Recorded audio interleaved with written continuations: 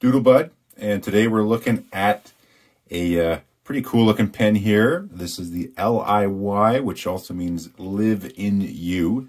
The exact model name is a little tricky because depending where you look, you get different names. You'll hear it be called a colorful resin fountain pen. Another one calls it the acrylic resin acetate fiber awesome fountain pen. Either way, we're going to go through it today, see if it's awesome, and chat a little bit more. So the pen obviously comes in a box. This is the box. Here we go here, little logo, slides out, sits in there. That's about it, nothing too crazy. It is sitting on this little pen rest that it comes with. This thing does not have a pen clip, as you can see. It's very smooth, or even a roll stop. So we'll chat about that too. The particular color of this one, there's depending where you buy it, this is color option 013. Another site that you look at it calls it the Shisan. I think that's how you say it, something like that. SHISAN. It's pretty cool. Like, it's super layered. There's just so much depth to this. I haven't seen anything like this before. Actually, on the roll stop, because you get a sort of a cross section, and you can just really see that. It's pretty cool stuff. So again, there's a lot of words getting smushed together in the description of this pen, so I really still don't know what this material is made of, or it's just a combination of a bunch, but it's super unique, super cool. There's different colors. I was actually deciding between this one and there's like a hot pink and neon yellow. It looked pretty cool, but then I thought, I don't know how much I'd whip that thing out to work with, at least in public, maybe in private. So I decided to go with this, which is a little more muted from the screaming pink and yellow one, which I thought was pretty cool. But this is still quite flashy and catchy. It's got a little logo here at the top. Actually, I like that sort of peppermint green with the chrome. That looks nice to me anyways. Plain in the back, other than showcasing off this beautiful material. Like, that's so cool. This actually reminds me of, I'm a bit of a astronomy kind of astrophysics guy. And when you see close-up shots of some of the storms on Jupiter, you get these crazy clouds with a lot of depth to them. And it's sort of reminding me of that. Anyways, you screw off the cap. It does it in 1.5 turns. No cap liner that I see. It's just a step in the machining of the material. The whole pen is the same material, section, cap, body, everything. This one here comes with, it's a Schmidt nib feed and converter unit all together. So it's just the guts, a Schmidt guts in a different looking pen body. So we've all seen this before, cartridge converter, boom, there you go. To take it apart, I've seen this in other pens too. I'm going to actually do a little video on this later. So there's just this machine piece of, whether it's steel or aluminum. Feels like aluminum to me. It's pretty darn light. And it just, you know, these just threaded into each other. So they just made this slug, obviously, to accommodate the threads there and to fit into the section that rolled away there. That's just coming back now. So that's all you do to take it apart. So one thing with this pen, there is no options for nibs. That's it. All you get is a fine Schmidt. Nothing wrong with that at all as far as the nib, but it is a little odd that there is no options. But if you have a different Schmidt nib, maybe there's different models and styles. I'm not a total buff on that stuff. Maybe if you don't like the fact that it's a fine, you have one that you can just, or that you have one, you can buy one, you can just swap it out to give it the medium or the broad or the stub or whatever that you want going on in there as well. So all in all, it feels very nice. It's very smooth. I worry, you know, maybe it's a little bit slippery. If you had greasy hands or something like that. The threads, you don't feel these at all. Very smooth. You don't feel those. The capping with the threads, I thought I just mentioned, it does feel a little funny. I don't know if it's, I don't know, just if it's the depth of the thread or maybe the diameter on the machining is off. I used to, I don't work in engineering anymore, but as an engineer, worked in a lot of shops. And there's just something with the thread being cut properly. Just, I don't know, there's something that feels off about it. Also with this material, it makes a little sound. I'll put it closer to the mic. So it's just got that little squeak to it.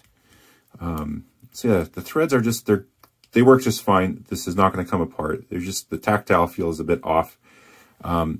With some of the other colors, one thing I will mention this, because I see this fault a lot, is this one doesn't have it. That's why I chose this one, is some of them will have these threads in metal. And then you can screw this on. And the problem with that is, if it's, you know, plastic on plastic, same material, it's okay. But metal on plastic, metal wins. And with this, you could just keep screwing. There's no physical stop. Companies that do it right, say in this Monteverde, yes, that's metal, but they have this collar here. And the cap diameter is such that when it closes, it stops on that collar. You can't keep tightening. Other pens have done a good job of that as well. I'd definitely be worried with this one. If you chose a color option and those threads are metal, I could just really see these cap threads getting beat up pretty bad. But it feels great in the hand. I'm going to ink it up and just give it a quick whirl and a few more comments on it, and we'll probably wrap things up after that. Okay, so we're inked up. Today I'm using the Faber-Castell Deep Sea Green. One little note, like, they have such beautiful bottles. This particular ink, it's very full because when I saw it, it looked so beautiful, and the color I thought just was going to be amazing. But then when you're right with it, it just seems like it's just missing something. Anyways, that's a separate comment. Maybe you love that ink and you have it. For me, it's just off a touch, not quite saturated enough. But so what we're looking at, this is the full, wrong pen. This is the Live in You. And many different names. This is the Awesome Resin. And this is in the Fine Schmidt nib. For the writing sample, I thought I actually would just give you a little more information on this. So this stands for Live in You. But then I got in touch with the lady on Etsy. They also, you can buy it on eBay. Just to know, well, what does that really mean? What does Live in You mean? I kind of thought maybe something within you gets to come out, and I was sort of right on that. Again, it's being translated, so the sentence doesn't make perfect grammatical sense, but I'm just going to write out what she texted back to me.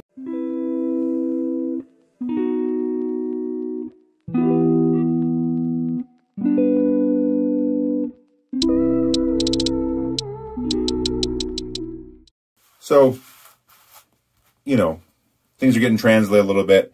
But essentially, I guess it's just, and that's really what the pen is. It's a way for you to sort of express yourself, whether it's artistically or with your writing, or maybe you're writing a book or poetry or whatever there as well. So I think they're just encouraging that. And these are expressive type of pens, just due to the colors and the nature of the pen as well. So let's just talk about a little bit. Price point, this goes for, I paid 110 Canadian.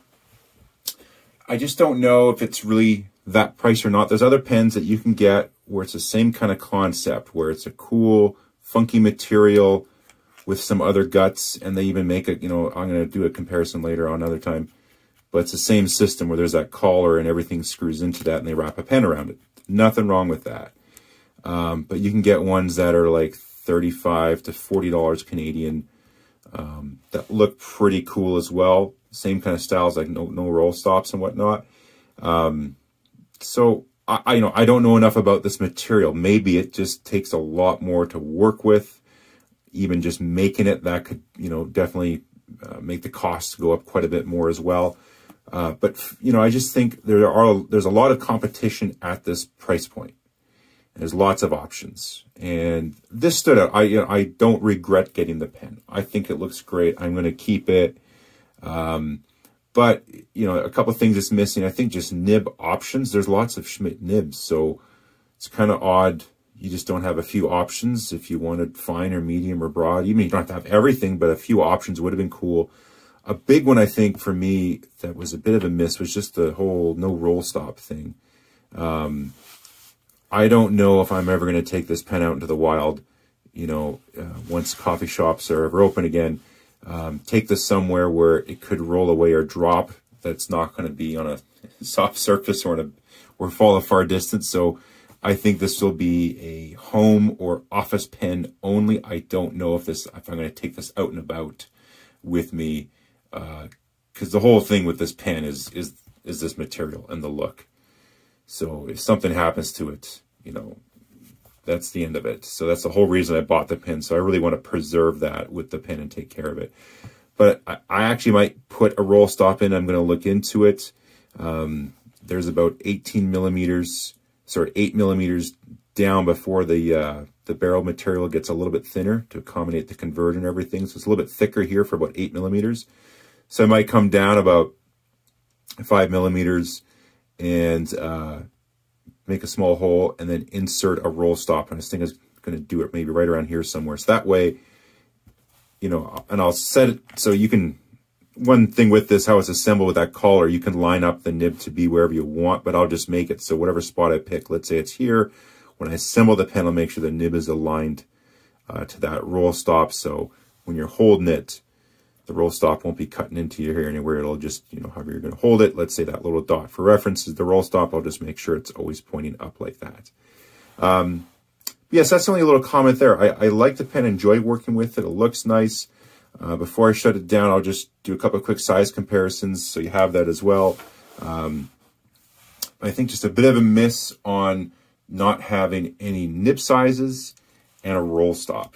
Even just a roll stop, because you could probably get other nibs for it, but just not having a roll stop I think was definitely a little bit of a miss on this pen as well. Actually, I'll just jot down the dimensions for you so you have it here as well. So as far as diameter, the cap, speaking of cap, it can't be posted.